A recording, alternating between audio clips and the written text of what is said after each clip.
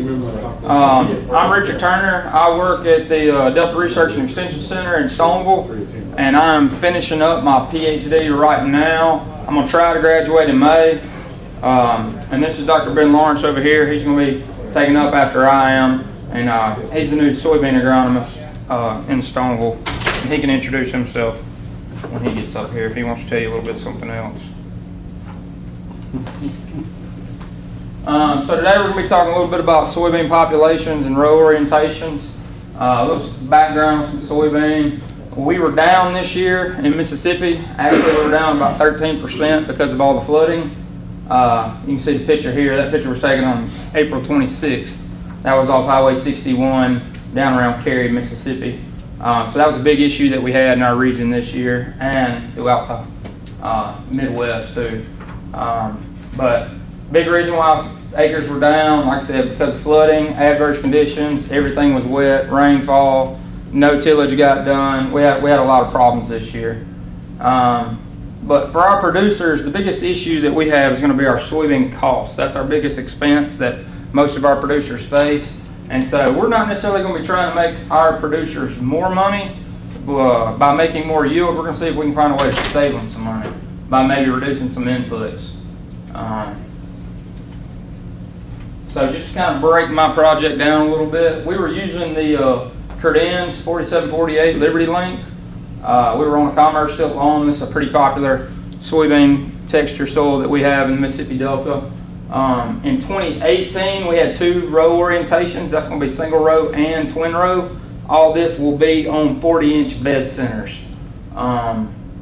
In 2017, you can see we had 3 populations. We had 8, 10, and 12 seeds per foot.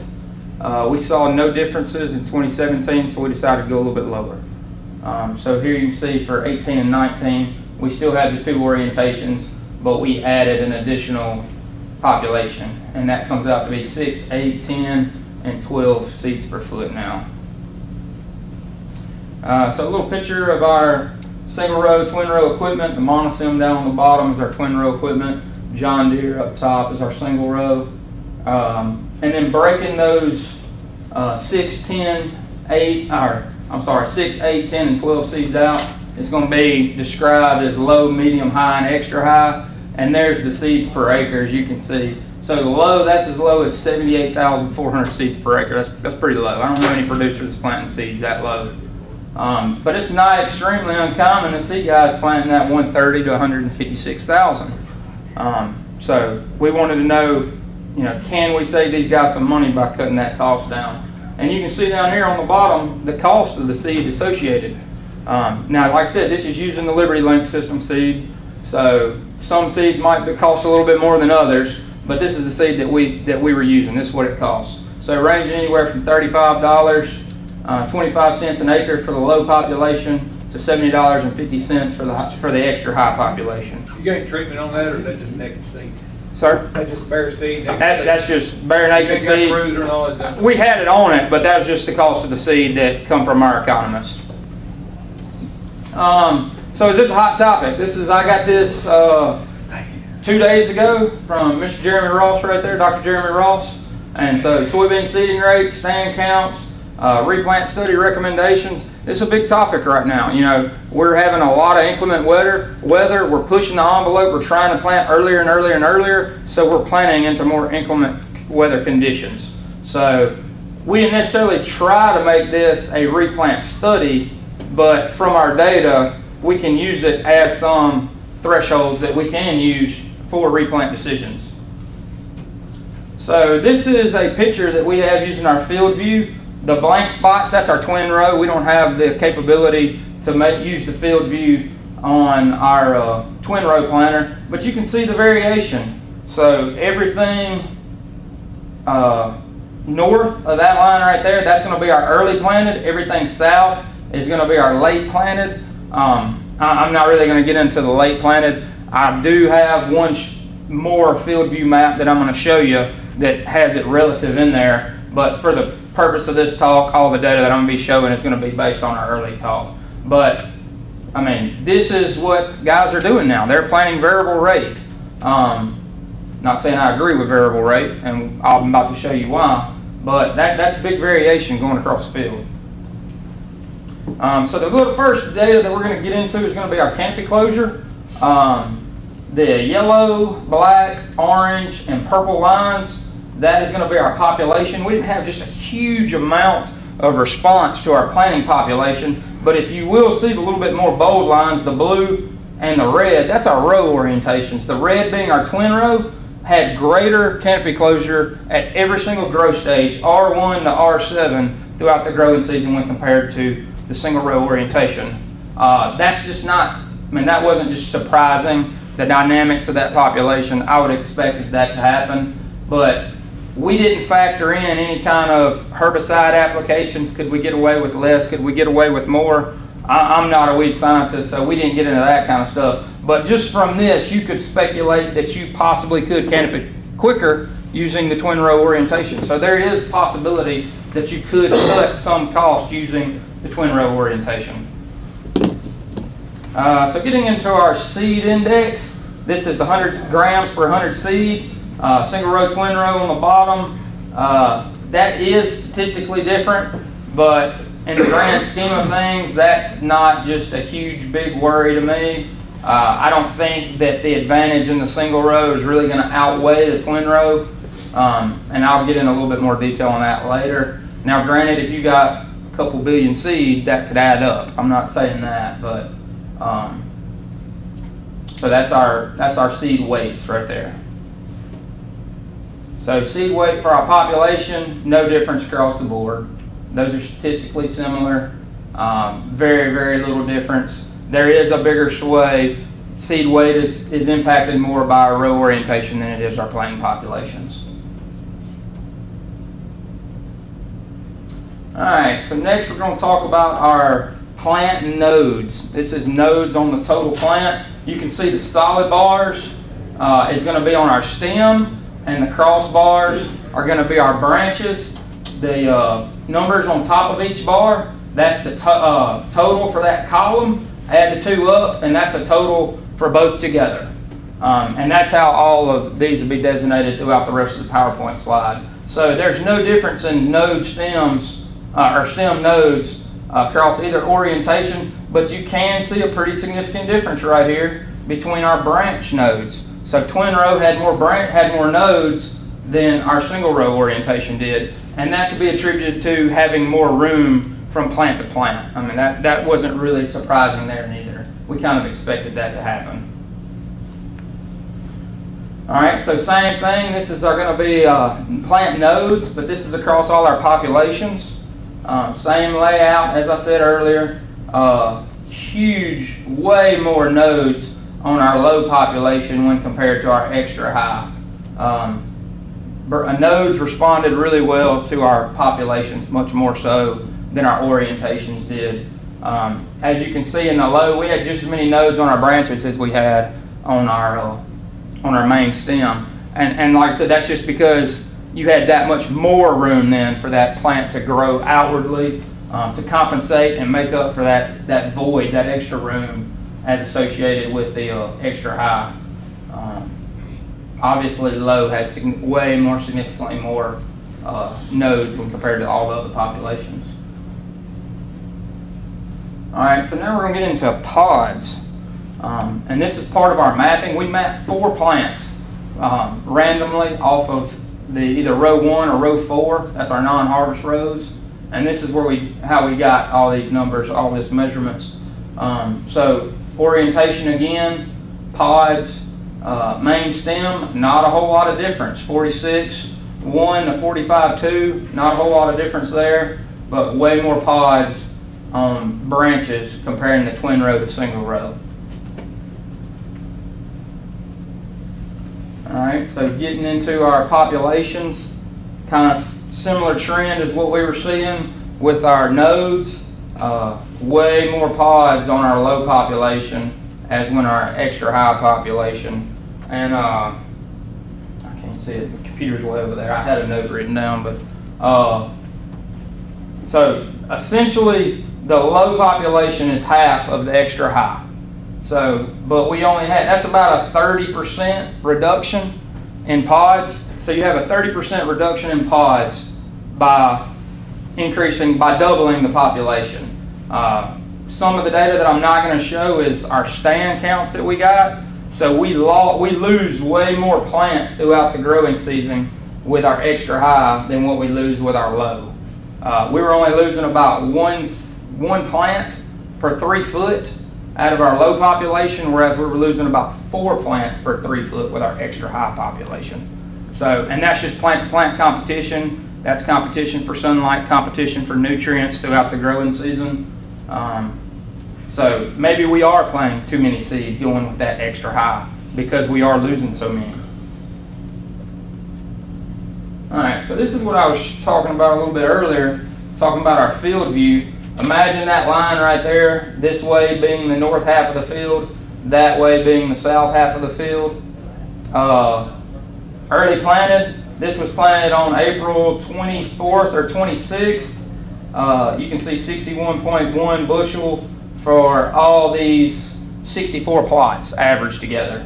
High plot was a 75.9. This side was planted about 5 weeks later. This was first week of June. Going to be around June the 3rd-ish, if I'm not mistaken. High plot there, I believe, is this 47.2. So huge difference in yield loss just from planting date. I believe that came out to be about a 42% difference in yield just in planting date. All right, so getting into the yield here, this is yield in bushel per acre across our orientations.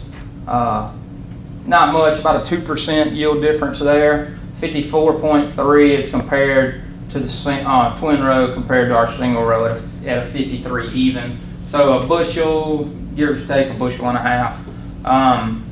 The technology for the twin row cost, I believe it's $2 more an acre, $2.50 more an acre as compared to the single row planter. And just, that's nature of the beast. You got more working parts, more boxes, more units. Twin row equipment costs more. But if you add that to $9 bushel beans, you know, that would pay for the cost of the additional equipment cost. And especially if you're using that type of equipment in corn production already. So this would allow you to cover more acres with that piece of equipment to get that compensate and get that money back faster. All right, so here's grain yield across our populations. Like I said, that's no different. You're talking a 1.2 bushel difference from low and extra high, and that's twice as many seeds. And I kind of went on and put the cost per seed population back there just to kind of give you an idea. So, you know, $35 more is not going to compensate and pay for that extra, you know, bushel, you know, 1.2 bushel. It just won't happen. And that's because of more pods that we're setting on our lower populations. If you look at, I wish I had a picture of our extra high populations compared to our low population. Much more branchier, girthier stem. I mean, the extra high population is nothing but a twig, essentially. Lodging could be an issue with extra high. It has not been an issue while we've had this study going, so I have no lodging data, nothing like that, but because it wasn't an issue the whole time that this study was going on. All right, so getting into a little bit of recommendations. Now, granted, this is a cornfield, so it doesn't directly apply, but it does apply. And the reason why is because, so we'd recommend planting the medium population. Why the medium, why not the low? Well, we believe that with the low population, that if something were to happen, you lose a couple plants, that then you would start seeing that start tapering off. If you were to drop below that, you know, 78,000. Yes, sir. What was your final stand count on the lowest? We were only losing about 1 seed per 3 foot with that low population. So you're still talking over 70,000. Okay. But I'm just saying, if we were to have a low, I just didn't want something. That's why I wouldn't want to recommend somebody going and planting 78,000. But that medium population is 100. You know, that medium population is 100,000. So if you lose 2, you're still at that low parameter. And that's what I'm saying. And you've heard all the talks about the bad germination, low germination percent. We did not account for low germination. we planted 100,000 seed, we planted 78,000 seed. We did not account for bad germination. And like I said, we would use, though, this low population for a replant threshold. So if you were to go plant the 104, the 130, but you go out and you do stand counts, if it's uniform, and that's why I showed this picture, obviously that's not uniform. And that would become a harder replant decision than if you got a thin stand. You know, do you kill the top? Do you drop in and just plant the bottom? You know, that's a whole different ball game than what we're talking about if you got a uniform stand. That's a different talk for another day, replanting in that kind of situation. By the way, that last picture and this picture were taken off of Highway 438 between Arcola and the Sunflower River. And I wish that picture was a little bit clearer. You can kind of see it. We'll talk about it. But our twin row orientation, like I said, it increased grain yield and it also allowed for quicker canopy closure. We think that you need to evaluate the initial planting date versus the replant planting date. And I'll come back to that and talk about this more and how that right there is going to relate to this picture. And we could be replanting into a better population, into a better planting date, depending on the initial planting date. And you're never guaranteed a better stand if you do replant. So this picture right here was taken on June the 3rd. I don't know if you can see the little skeletons right here, the little carcasses coming up through there. So this guy literally replanted sometime in late May. He lost 2 weeks by killing and replanting, and we went out and did stand counts on the carcasses. He had about a 65,000 stand count. That's on 40-inch twins. If he would have called me, I'd have told him, absolutely, do not desiccate that field and start over. Because it was fairly uniform. I mean, you can see them, the skeletons going up and down the field, the carcasses of the plants that he desiccated. And then you're never guaranteed. I mean, look at that row right there. Hardly anything come up on that row. I mean, no moisture. I mean, there's a whole bunch of different issues when you get into replant decisions. So this late in the growing season, now if this would have been, you know, April 15th, yeah, replant. You know, because you're replanting into a better window than when the original would have been planted at April 5th or something like that. So he'd have been replanting into a better planting date window. But June 3rd, that's not a better planting window. I would have kept the initial stand. All right, that finishes me up. Two questions at the end. You want to go on and go, or? Yeah, that's fine. Whatever you want to do. Was that all on 40-inch rows? Every bit of this was on 40-inch. Like I said, either singles or twins. When we replant, a live plant's a live plant. I may have way too many, but I don't kill live plants. That's right. Absolutely. I don't kill some, but I ain't spraying them. That's right. I agree. I agree 100%. Do not kill them, because then you just lost, I mean, you lost potential. They're too thick, but I ain't killing them. What about narrowing the rows? All right, so twin row then would not be as economical, I don't believe, if you were to drop to a 30, because inside row to inside row is technically a 30-inch row for the twins, because you have a 2-inch gap on, a 10-inch gap on top of the bed. So I think you would see a very similar outcome in population terms. I don't think you would see, I think you'd still see the no variation across populations on 30s, or even if you drill plant. But the orientation, I think, would be, I mean, I don't think that would, I mean, work out at all. It's going to be hard to plant twin row on a much closer, narrower bed that would be associated with a 30. So I would say that the twin row and single row would only really apply to wide beds. And you're dealing with tractor tire size. We tried going narrower. The problem you get into is compaction on the side of a 30-inch row. Tractor tires aren't designed for beds in our part of the delta. You go to narrow tractor tires, but you don't damage the bed, then you can't hold it up.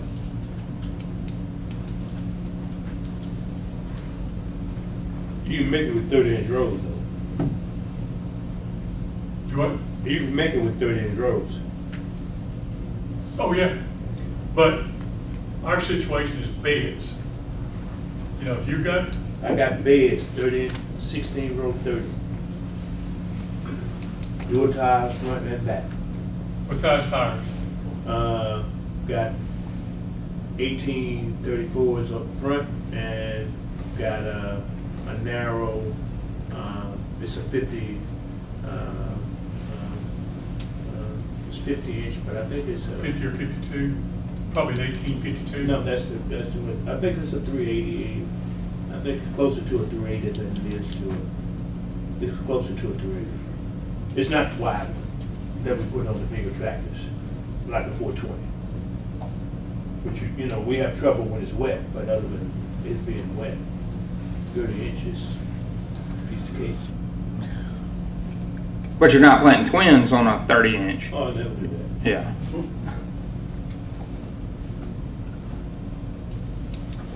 But I've got twins on 38s. Yeah. I mean, we do that at Verona, but all this was in the Delta.